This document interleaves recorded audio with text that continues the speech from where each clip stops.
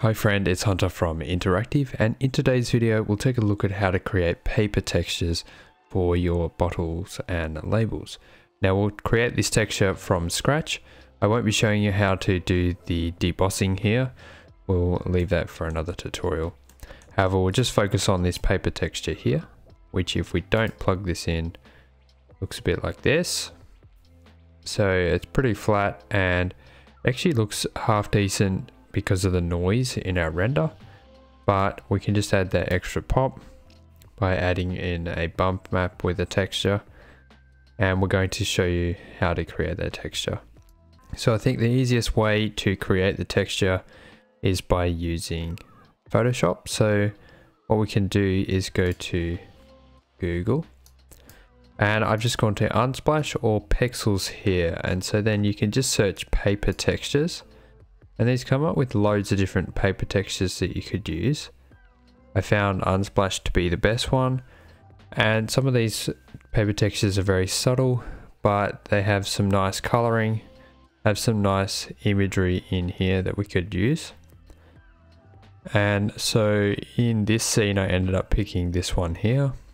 And you can just open it up, download the highest resolution if possible, the original size there, and once you've downloaded that, we can jump in to Photoshop. So this is the texture that I set up before. So what we can do is go File, New, and I usually create my textures as 4K. This is usually the standard resolution, 4096 pixels. If you want your scenes to render faster, if you're making a whole heap of textures, you would drop this down. And in this case, I will most likely be scaling the texture down so it's smaller. And so a texture size this big may not be needed if we are going to be rendering large amounts in our scenes. However, I'm okay with this resolution. So what we'll do is create this 4000 by 4000. And it's 4096, and we want it to be square, and I'll show you that in a little bit, the reasoning behind that. And so then I'm just putting in a resolution or a DPI of 72, 16-bit color should be fine, and we'll keep it RGB and hit create. So now you can navigate to where you've downloaded your texture, and you can just drag and drop this one in. So that's what it looks like. Drag it in. In this case, I scaled it down to fit my scene, and you can just hit the tick up the top here like so. Now what I want to do with this is I want to offset this. Now when I did this, the texture was pretty seamless already, but to create a seamless texture, what you want to do is go to your filter, down to other, and with the layer selected of the texture, hit offset, and we want to offset it by our resolution, so 496, and you can just put in the divided or slash key and put in 2, and so this is then 2048 pixels. So it's offsetting it by half the document here in both the vertical and horizontal directions. So basically it's just moving this whole sheet to the right by this much and to down by this much. Hit OK.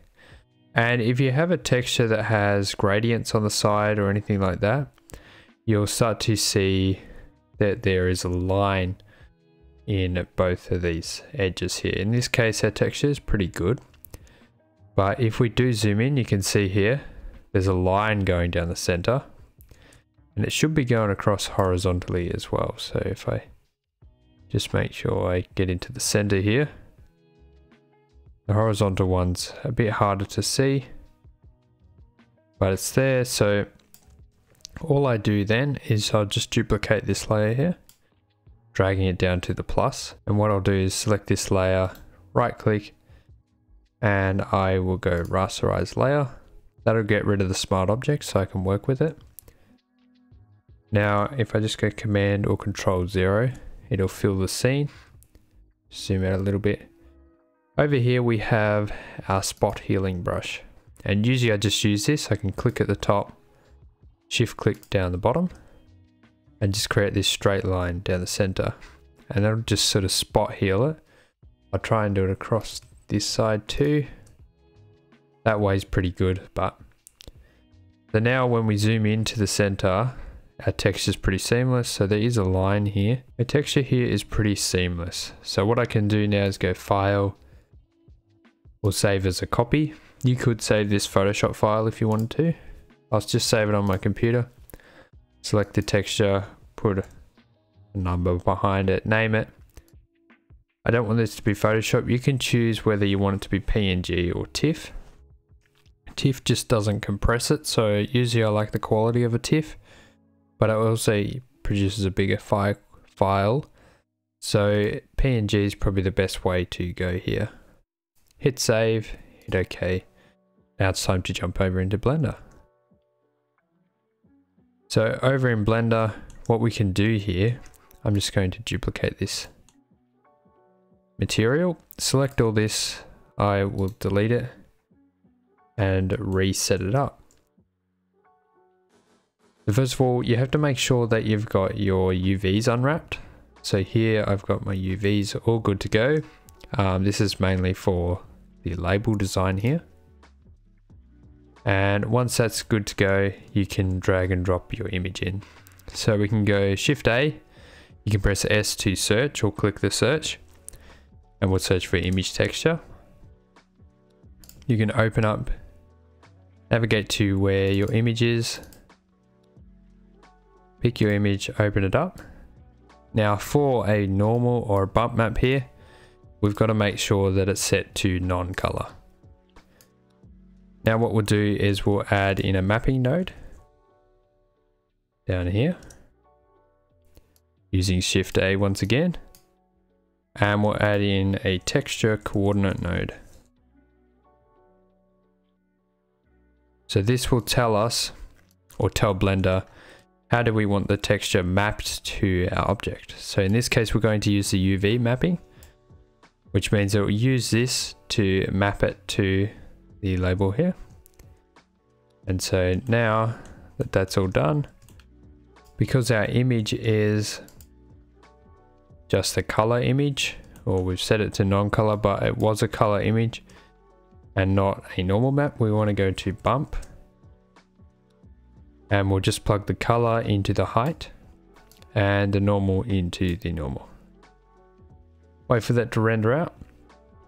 You can see straight away that we've got our paper texture going on. It's very strong, and we can do a few things here. So we could choose to scale this up to 2. Have a look at it and experiment with these numbers.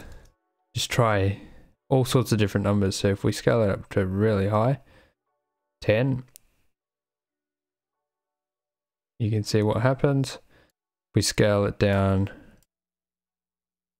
really low, 0.2, it's really big. Yeah. So in this case, I'm going to scale it to about 1, leave it at that. Now all I do here is just drop the distance down to something like 0.1. And when that goes down, you can also drop down the strength. So that's a really nice light effect, and you can just adjust the distance from here, adjust the strength as you would like.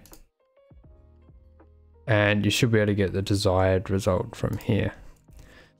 The 0.2. I think I want it a little bit lighter than that. Now I want to point out something else is denoising will get rid of the texture. So if I save this and do a render,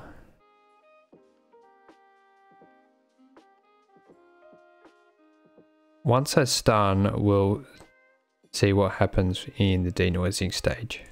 Alright, so in this case it's done a pretty good job, and we've still got the paper texture in here. You could still choose to tweak this more and create a lighter paper texture if you would like, but I'm pretty happy with this. At a distance, I think it would look fairly decent. Another thing I just wanted to show you is if we pump in just the original image, that's not a square, and I tab into here, and in my UVs over here, I load in that image. You'll see here that the image here gets stretched, so our UVs get stretched up. And so what happens is, because our image isn't a square ratio, which we've been using for our label texture over here, which is what we've created the UVs to. If I pull this image up and I tab in, my UVs are designed to fit this image on and put this image on, so this image doesn't have any stretching. But if I then go and put in another image, so we'll put in a stretched image, it'll stretch my UVs up, which means it'll stretch the texture as well. Then you've got to go do all this stuff like adjusting the scale if you want to get it right. But that's why over in Photoshop, I put it into a square document, because then what happens is it keeps my UVs the exact same size, and if everything's the same resolution, it should be good. But just to keep it the same ratio, which is usually square in the 3D world, we usually use square seamless textures, then you can make sure that the texture doesn't get stretched. Alright, I hope you enjoyed this video, and I hope to see you in the next one.